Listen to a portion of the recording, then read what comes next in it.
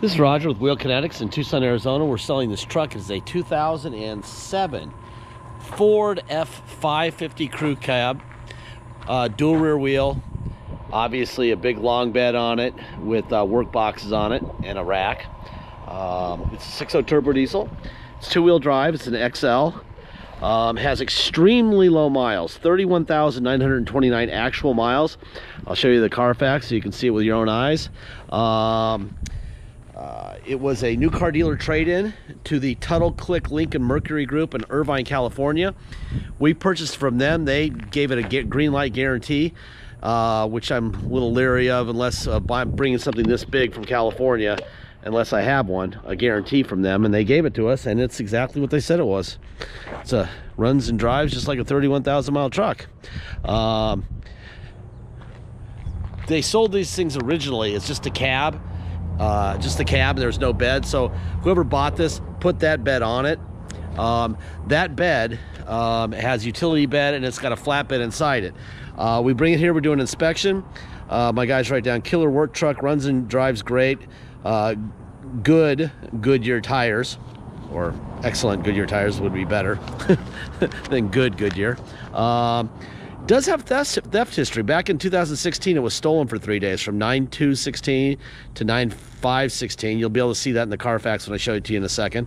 When it got here, it needed a driver window motor, driver power mirror, and we repaired a tear in the driver's seat, and we gave it a detail. Now, the only thing wrong here is something that whoever buys this thing will easily be able to deal with. Looks like truck was a cabin chassis new. They almost all are. Appears the used flatbed utility bed was installed. Needs new wood flooring or plywood, or if I was buying it, I would get some diamond plate and weld that in there. That would be cool. But we're gonna leave that up to the next guy. I'll show you why. It's just got a bunch of rotted wood, and then they put some plywood over the top of that. Whoever buys this truck will know exactly what to do.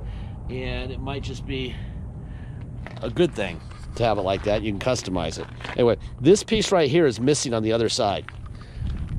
That is the only thing. I think there's a couple little dings, but on the cab part of it, there's not a whole lot going on. But that's the piece missing, right? Goodyear tires, very high rubber, as you can see. Obviously, people aren't buying this for the cosmetics. If you are, you probably need some psychiatric help. But it is a pretty good looking truck for a cabin chassis. I mean, it's got a few little dings here and there. This thing lifts up, but I think it lifts up from inside the box, and I'm kind of one-handed. So with this, and it's freaking 900 degrees. Actually, not 900. I don't want to exaggerate. The real temperature today is 108, which is like right now. And the Catalina Mountains are on fire behind me, and that ain't going out anytime soon. It's going to take rain, and rain's not for another 2 weeks. So we'll have it's been going for about 3 weeks now, so it'll be about a month and a half fire. Anyway, really nice to see tires like that. The rears are Hancooks, the fronts are Goodyears. Okay, just to be 100% accurate. They're all high rubber. Anyway, it's a Royal truck box. All these things move out and remove. So that's what we're talking about. Underneath these old nasty plywood are boards, you know what I mean, like a flatbed board setup, and they're bad. They're not fall through the floor bad, but they're not good. So whoever owns this, that's your task. All right? I don't think whoever owns this is gonna have a problem making that happen, but, and these are Goodyear. So it is Goodyear. The only Hankook tire is that passenger rear, but they're all very high rubber, so I guess it really doesn't matter. They're 550 tires, so they're weight rated and the whole bit. Wow, that's hot. That did not feel good. I wasn't thinking clearly. Ouch. Okay. Wow. Okay. Okay. Need some asbestos hands. All right, 31,932 miles.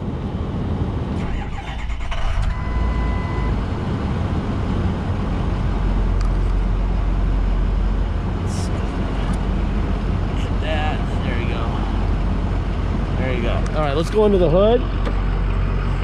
We'll be looking for Ford stamps on both fenders, both sides of the core support, and on the hood, which will tell you their original parts. So there's one right there. There's a Ford stamp right there.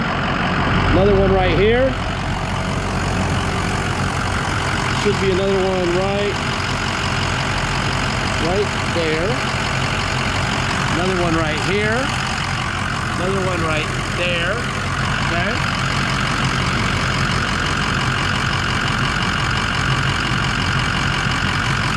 No blow-by, which you would expect on 30,000 miles. All right. That. And I forgot to unlock the doors. And all I really want to do is enjoy the air conditioning. All right, boom, there. All right, back around. I'm going to show you the Kelly, not the Kelly Blue Book. There's no Kelly Blue Book for a 550. I'll show you the Carfax. Kelly doesn't go past 450s. Let's see. Here is your VIN. This is the Carfax. There's the VIN. No accidents, no damage. Carfax, one owner. Last reported odometer reading was 31,928. It's a one owner. No major title problems. All right. And not unusual for a work truck to have not much of a Carfax, but there's stolen 9.2, recovered 9.5, bought at the auction 6.8 of 2020 with 31,928 miles. All right. Kind of unusual for it to have. God darn it! I locked the windows too. Oh, I'm having a rough day today. It's too hot for this. Oh, and of course, it's like walking around the SS Minnow. There. Now, we've walked around it again. Holy cow. Here, here's your window. Just got to unlock it. It's an XL with windows and locks, which is kind of unusual. All right.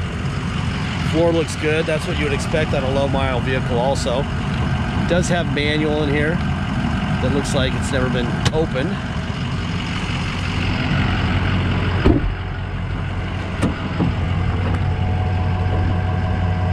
That. Look at the floor in it. It's pretty... For a 07, it definitely, cab forward, looks like a 30,000 mile truck. I know it runs like one because I just drove it. Bed needs a little attention, but we already discussed that, so that's not a surprise any longer.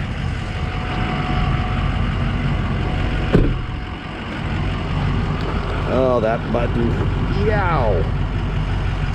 Didn't take long to get hot.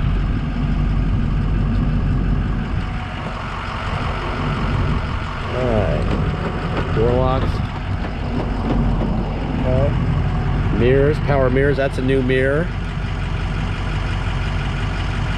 Other side, out, in, down, up. Alright, like I said, this window motor is new on the driver window. It's got tilt and cruise, which is another really unusual thing on a 550. So this thing was probably really special ordered. It's got the running boards on it that I just got in with. Oh, the AC works great. Thank the Lord. It's freaking hot. All right, let me get the seatbelt on.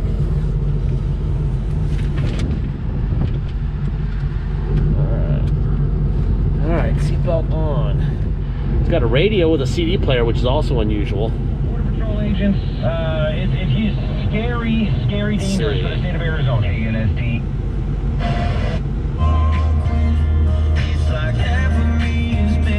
So you got tunes. There's the trailer stuff. They've never even taken that off, the plastic off it. Boom. Let's see what else we got going on here.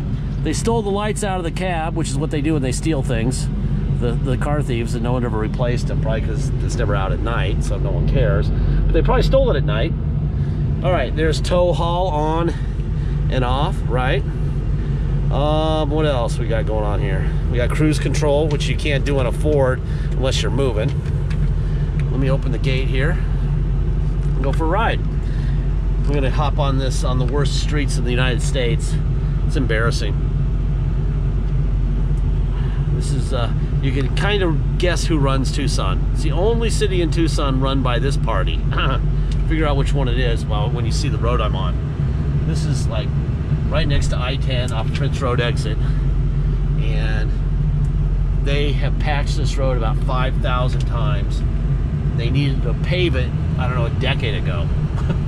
But this is what they do, right there. Nice.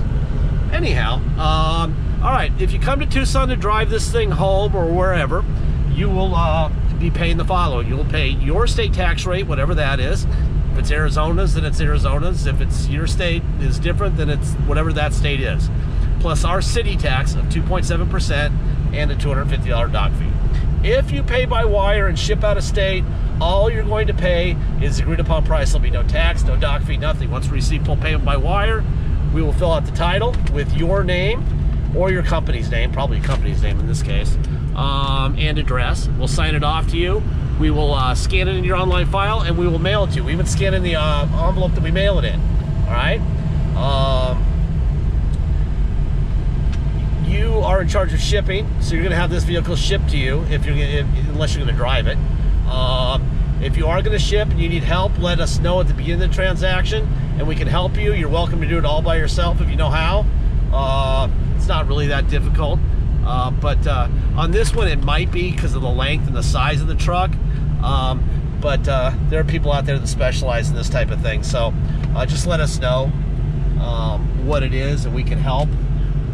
I would say, just to give you an example, if you were shipping this to from Tucson to Houston, because it's on I-10, it's not too expensive, I'll bet we could get it there for probably the weight and length, probably $1,300 to $1,500. But if you were going to Minnesota, you're probably going to pay $2,500 or more maybe. Vegas, probably somewhere in the area of $700, $600, something like that. Anyway, those are all just guesses. It just depends on how busy they are that day. Anyway,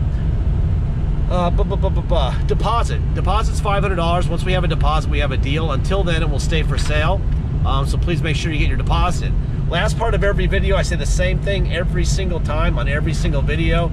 Thousands of videos in the last 13 years. Okay, we don't have. God damn it! The bus pulls right in front of me. We don't have bottled water with our name on it. We don't have salesmen. We don't have a fancy location. You saw where we came from. We don't have a lounge to hang out in. We don't have an attendant serving, scones and lattes. They got all that crap at the Auto Mall a mile east of here, okay? So, because we don't have all that stuff, it's not included in the price of this vehicle, okay? So you're not paying for it. At the Auto Mall, if you were to buy this truck from them and it broke, then you would bring it in and say, fix my truck. They charge you for that too.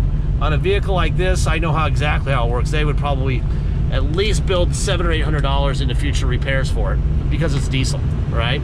Now, there's nothing wrong with it at all, but they just assume you're going to show up and say fix something, a window motor or something. So they put that in the price of the vehicle. We don't, because we're not fixing your truck. The give and take here of all the information that we give you, of all the photos, the information, the video, the Carfax, all that stuff. The give and take here is that you'll be the owner on day one, and you're going to fix your truck from day one on. If that is not good for you, then none of these cars, except that one, that is on factory warranty, that little Ridgeline. We don't have anything for you, okay? So please make sure that you understand that, because we are not writing checks. Now, that being said, it's a 30,000 mile truck with a nice set of tires. No, they're not matching tires, which is not unusual in work trucks either. But, I gotta adjust this. My brother's doing photos. I want to adjust this. I don't want to put this thing in the ditch behind me. That would be embarrassing in the video, right? So I just want to make sure that I'm backing it up into the right spot here. All right, there we go. I'll just leave it right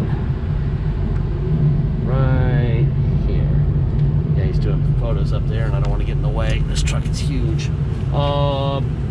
Anyway, that's how we roll. This is a nice truck, and I think I'm going to kind of hang out here for a second because the AC is awesome.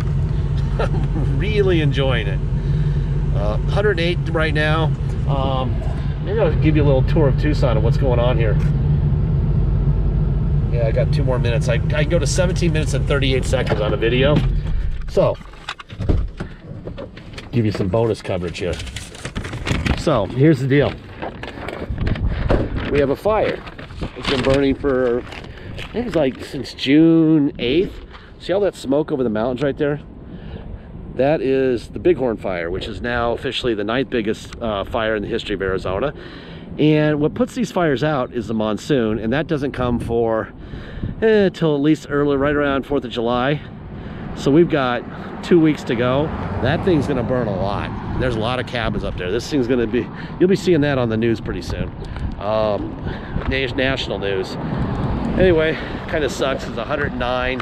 It's kind of windy. Those guys up there fighting that fire. It's, you know, 11,000 foot mountains right there. I mean, from where we're standing to the top of that mountain in the wintertime, you can go skiing in about 45 minutes. So, I mean, it's pretty, it's probably pretty warm up there right now and pretty dangerous. I would not want to be a firefighter up there right now. That is scary. Anyway, all right. I think that's about it. I think I'm just about out of time, maybe. Bum, bum, bum. Give you another look. The racks up there. Not sure what the wood was for. Maybe to even it out or make it softer for whatever was laying on top of there.